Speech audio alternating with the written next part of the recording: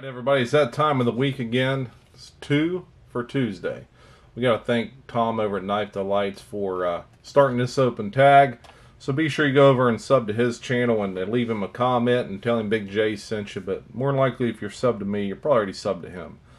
But today, guys, what we got is something that's got me kind of outside of my comfort zone here. Someone made a comment not too long ago, like, hey, maybe try showing some Victorinoxes on your channel. Well, I don't know anything about them is the problem.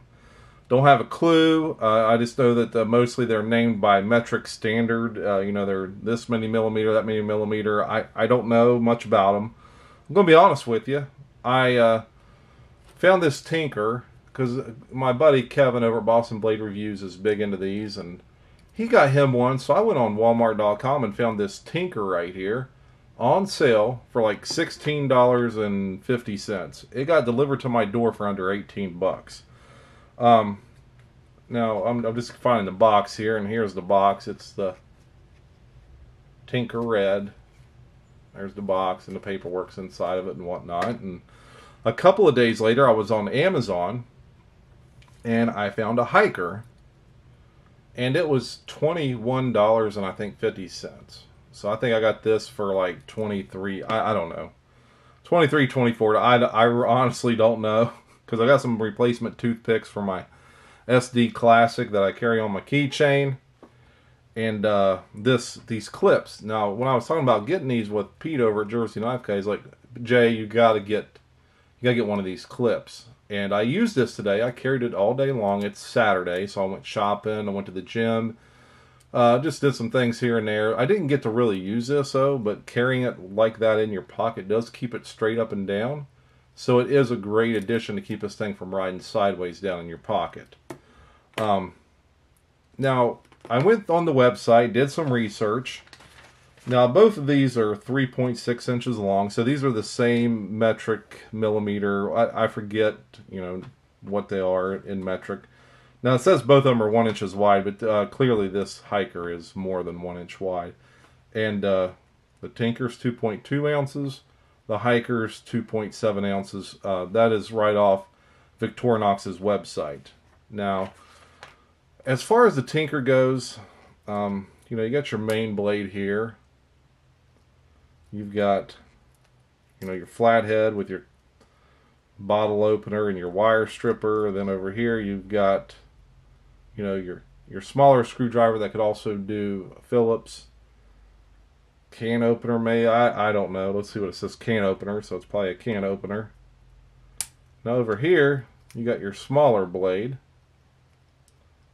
and then on the back you've got your screwdriver, your Phillips of course, and then you got this awl. Now this awl, to get the awl out, we need to close that and see how we get it. Oh, right there we go. There we go. Then you got your awl. So let's try to open these back up, and that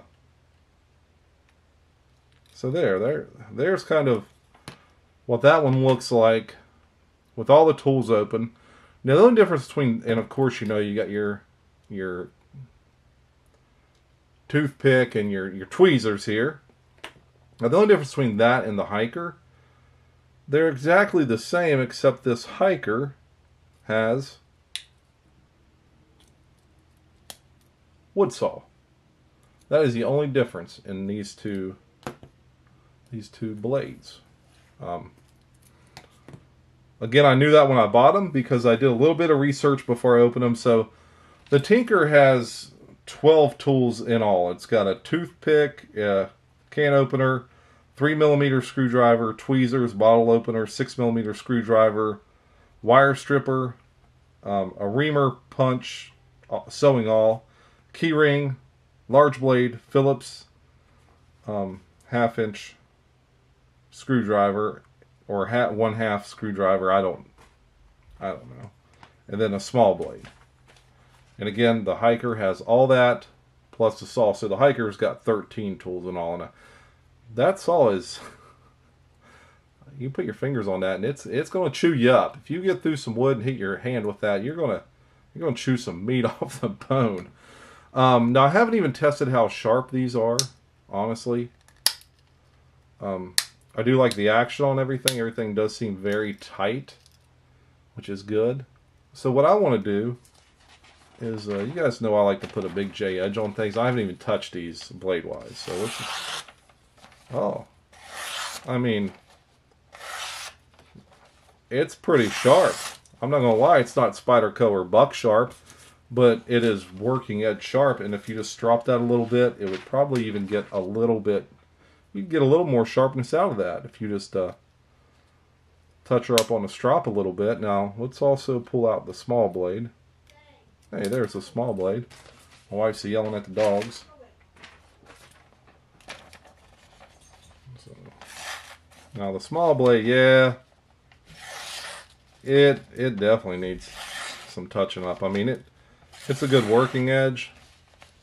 If you want it fine, I would actually hit that with a fine Arkansas stone,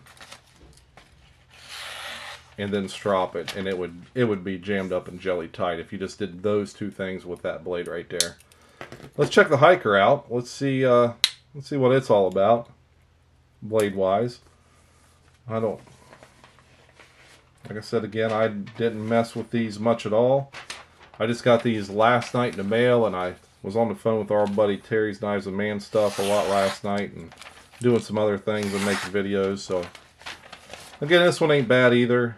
Yeah, it definitely needs, like I said, hit it with an Arkansas stone, and then strop it, and that one would be good as well. Let's try the small blade on the hiker here real quick. Yeah, you can hear that. It's just gritty. So all in all, not bad coming from a factory. Again, it's not anything comparable to a Buck or a Spyderco. Those are probably the two sharpest blades you get from a factory. Well, out of what I've got, you know. Out of the things I purchase, and I'm mostly a case, traditional USA style guy, but what I'm doing is I'm focusing my buying on stuff that I collect, and stuff like that, or stuff I want to try out, because me and Kevin, I've been getting these constantly. Like, I get these at flea markets and whatnot. I just give them away. I don't use them. I don't even mess with them. I honestly just ship them to him for his collection.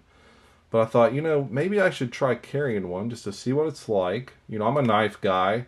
I'm a knife nut. And all in all, in between these two blades right here, I got $40 in this stuff. Well, actually with this, $45. So I got $45 in these two blades. And you know what? I'll probably just give this away. I mean, I don't know how much I'm actually going to go out and use a saw. probably never, honestly. So I might just, you know, I got the box for it and everything. I may just make this part of a giveaway or something. You know, why not? Why not, fellas? Why not? And of course, you know, your tang stamp on these. Victorinox Swiss made stainless on that side. Officer Swiss on that side. I guess it says Officer Swiss. Same thing on this one. Same thing. So, two good blades, two good tools. Again, on the website it does say these are both an inch thick. That's a lie. I don't know exactly how thick it is, but this ain't no inch thick. That ain't no inch thick. So I don't know. Maybe it's a different kind of terminology on their website. I don't know. Again, I just wrote down what was on there.